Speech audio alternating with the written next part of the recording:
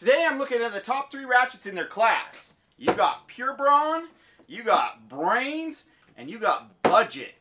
Each one of these excel better than anything else in their class, and I'm going to show you why, and we're going to put them to the test. Want to see them? Keep watching. So if you've been looking for 12-volt ratchets, you've seen these 3 likely. And each one excels better than anything else in their own class. As far as budget goes, we start out with this Husky. This Husky 12-volt just cannot be beat for what it offers at the price point. Absolutely. This Makita right here, as far as features go, it is designed and has features that no other cordless ratchet on the market has. This thing excels as far as features, brains, speed, it just does. And as far as just brute force power, is this Milwaukee fuel. Nothing is more powerful than this guy right here as far as cordless ratchets. So one of the most important things is how much these actually are going to set people back. And the winner of that is this Husky. This Husky right here, MSRP is fully kitted with a battery, a charger. The battery is concealed in here. It's not a removable battery, but it's $79 MSRP. However, it's constantly on sale. I think I paid $50. I paid $49.95 over 2 years ago, and it came with a bunch of sockets. I don't think it comes with sockets anymore, but still, for sub $80, this thing is phenomenal. Coming up next is the Makita. The Makita Bear tool is about $139. With the kit, with the battery, charger, stuff like that, it's $189. And then at the very top of the scale, we have the Milwaukee fuel that comes in at $239 Bear tool, $329 with the kit. I could have bought 6 of these for one of those, or I could have bought 2 of these for one of those. So as far as budget goes, this one right here is the king. Now the next thing that's really important is speed, and this was the most important feature to me, is I just wanted something that when you're taking off something like a valve cover gasket, a transmission pan or something, you can just whip those off as fast as possible. And the Makita just dominates all these others. And it has an advertised speed of 800 RPM, no load. Actually, I've tested it out, and I'll show you here. We'll do a test in a second. I tested it out to about 780 is the highest I've ever got on a fresh battery. But it gradually goes down as the battery drops, and it drops down to about 400 RPM. The Milwaukee starts out at 200 and drops down to about 100 RPM at low RPM. So this one's 400 at low battery, and this one drops down to about 100 at low battery. The Husky is about 240 at a full battery and drops down to about 120. So they almost, every single one of these half when the battery kind of drops down.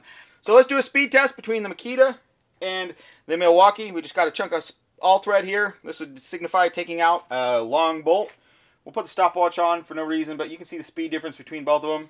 Ready, go.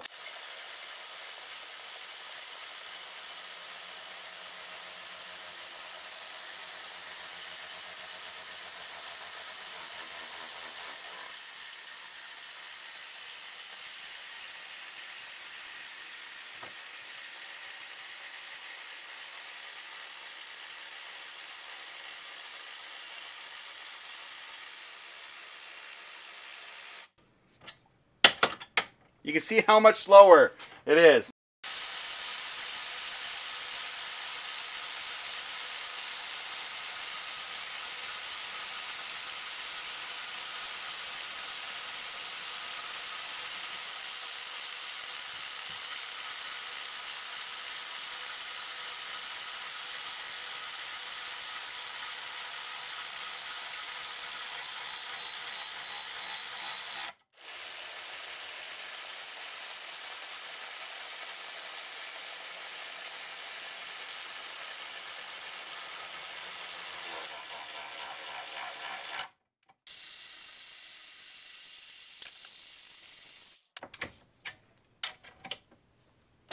The Makita just barely won it. This one has a feature where it actually speeds up.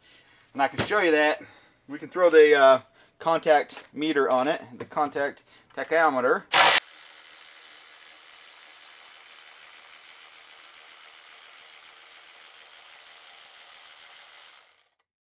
It peaked out at 467 RPM.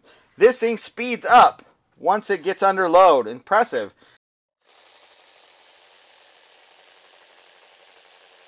The Makita under load went a max of 753 under a light load, but you can see that they actually changed speed just a little bit, and even the Milwaukee goes a little bit faster under load. I think we topped out about 210.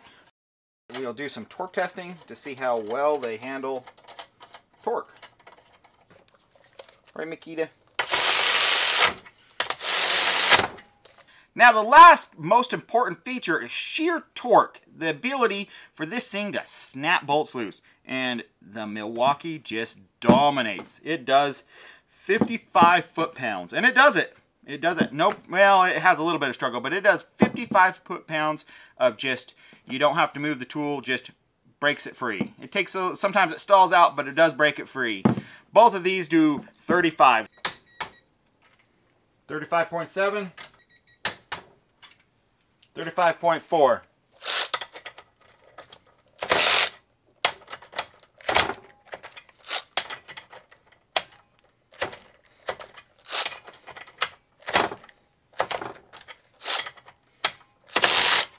Did it. It can actually do, I've gotten it up above 35. One thing you'll notice about any one of these, this one will stall out, they'll all stall out, is there's a stroke in here as they stroke around there. And if you catch them at the peak of that stroke, they don't have enough momentum to slam the bolt off. So sometimes you got to take the socket off, especially when you're at max peak, and just give it a little bit of a rotate. You see how that just wobbles back and forth, and maybe make sure it ends up on the other side, and then generally you're good.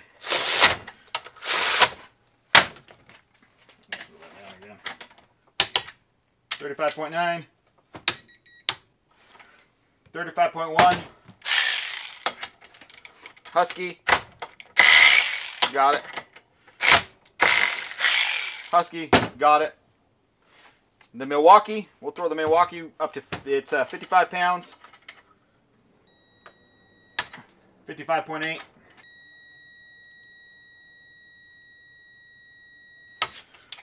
55.1.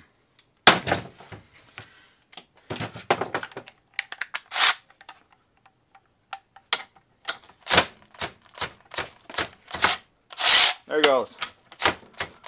See, it's at the peak of its thing, so if you pull it off a little bit, rotate it.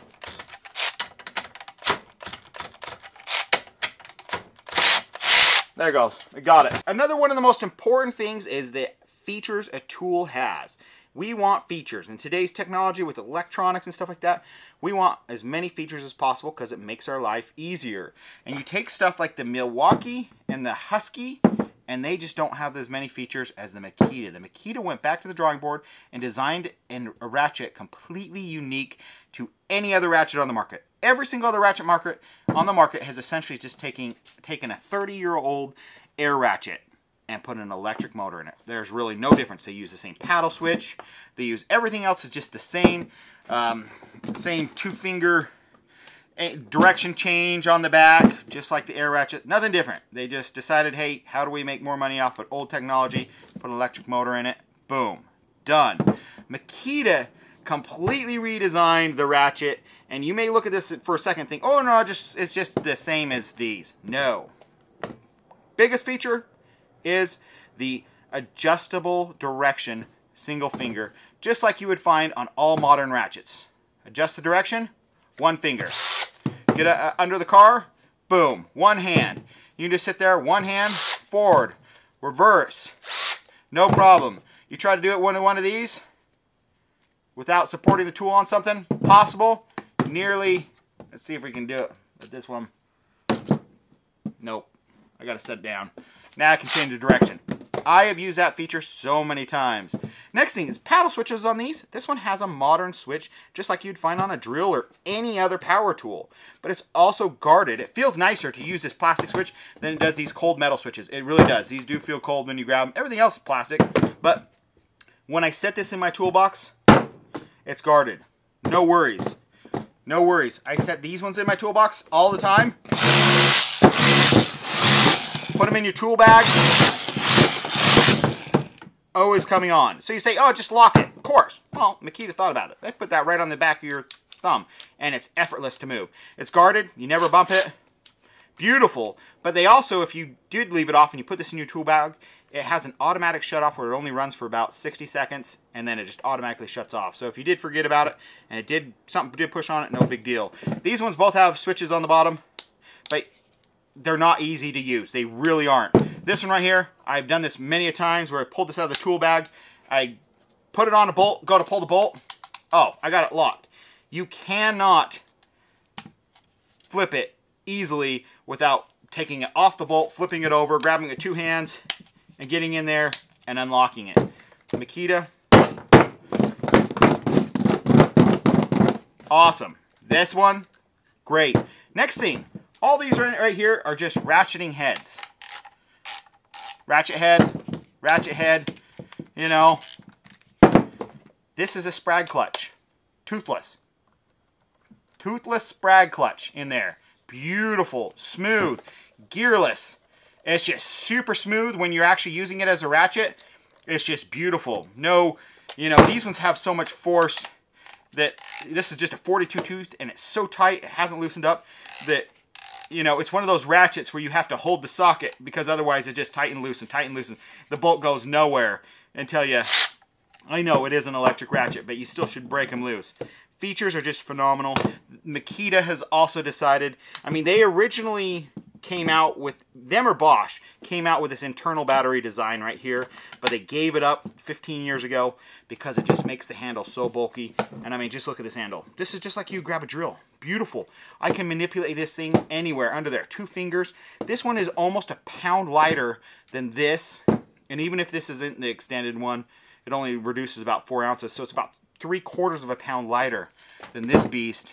And it's about the same as this one. This is just a lot smaller. So feature-wise, Makita just knocked it out of the park. I can't believe I forgot about almost the most important thing, and that is a replaceable anvil. They are the only one in the industry with a replaceable anvil, so I can go from my 3/8 down to my 1/4, just like that, just that easy, and we can start doing all of our 1/4-inch fasteners, no problem. And it has one more thing that's an Easter egg, and they actually even list this in the manual, the pass-through design. Right now, it's only set up to fit a 13, but I guarantee they've thought about making sockets with the pass-through that would fit this, so you could do that. Impressive, impressive, impressive. It's feature-wise, there's no other ratchet that I've ever seen touches the features or the uniqueness that Makita put into this tool. Now I got both those bolts torqued up to 75 foot-pounds. And there is a trick that you can use if these things won't bust it free.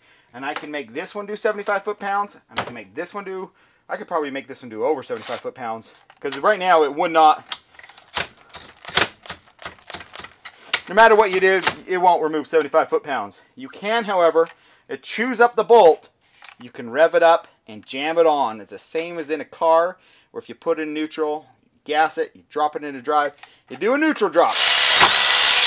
Off. Boom. The Makita will do it as well. So we buy these tools for one major reason, and that is to be quicker and more efficient at working. And there is a figure that was invented a long time ago that shows you that, and that is horsepower. Horsepower in this scenario shows us how much work we can get done in a given amount of time. We only need to know 2 figures. You need to know the actual foot-pounds of torque and the RPM at which you can do it, and that'll tell you how much work a tool can do, or an engine can do.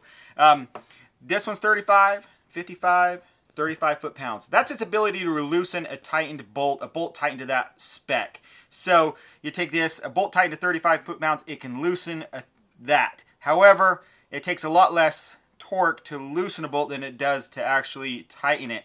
So it actually only takes about 28 foot-pounds. It's usually about 80%. So it actually only takes 28 foot-pounds to loosen a 35 foot-pound bolt. It takes 44 foot-pounds to loosen a 55 foot-pound bolt. These produce roughly those figures. This can only put out about 44 foot-pounds. This can actually only put out 28. Same with that, 28. We have our average RPM. Now I took the average between the no load and the lightly loaded, and this one averaged about 350 RPM. The Milwaukee did 205, and the Makita did 742 RPM. So we can plug that into the millions of calculators online. It's just it's an easy multiplication to figure out the horsepower, and horsepower depends on just the torque and the RPM. Pretty basic. The faster you spin it, the more horsepower you can get, the more work you can get done. Calculator, the Husky, 1.9 horsepower. It can do 1.9 horsepower. So we go over to the Milwaukee, 1.7. The Husky can actually do more work than the Milwaukee. Yes, it doesn't have that initial break-free torque, but it has speed, so you will get more done with the Husky than you would with the Milwaukee. Now we step up to the Makita with a blazing fast speed of 742 RPMs, and it produces about 4 horsepower. 4 horsepower. More than double of any of these. So in 1 hour, or even in 1 minute, but we'll take 1 hour, you'll get twice the work done with this than you would this. Or this. So, So I bought a lot of ratchets to come to this decision, to get to these. And I bought these 3 even with my own money. I bought more, but they were gone because they offered nothing special. These, however, stood out to me as something, they offered something that set them apart from everything else on the market. But over the last 2 years of using some of these, 2 years, over a year, about a year, there's one that I like the most, and it's the one that every time I reach in my toolbox, I want to grab, and it is my favorite by far, and it is the Makita. Absolutely. I would not trade this one for anything. I did not own the battery platform before I bought this. I bought this with the batteries, everything. I do not own any other 12-volt tools from Makita, but I bought this just for this, and I'm happy I did, and I'm happy to keep that battery platform just for that. You know, I have other Milwaukee tools with this battery platform that I love the other tools. This, however, is not my favorite. It is a great tool, though. It's fantastic for those heavy-duty, bulky bolts. You know, maybe if you're doing suspension work or something else like that, where you couldn't just reach up and just grab your impact. You actually needed a ratchet. Yes, then I would grab this. The compactness of this is awesome. Either one of these under the engine compartment, inside the engine compartment, and around stuff, phenomenal. About the only benefit this has in the engine compartment is the extended neck, and that's why I got the extended one, because maybe you could reach down in there. But I find that I can reach this one almost just as far because it's a pound lighter. I can reach this one in there almost the same distance, but this is my favorite. But you would be happy with any one of these would make you happy. I'd love to know you guys' opinion. I'll put links to all these down in the video description. Leave me a comment. Tell me which one your favorite is. And have a good one. Drop it. Get it. Get the tree. Drop it. Get the tree. Yeah. That's a good one.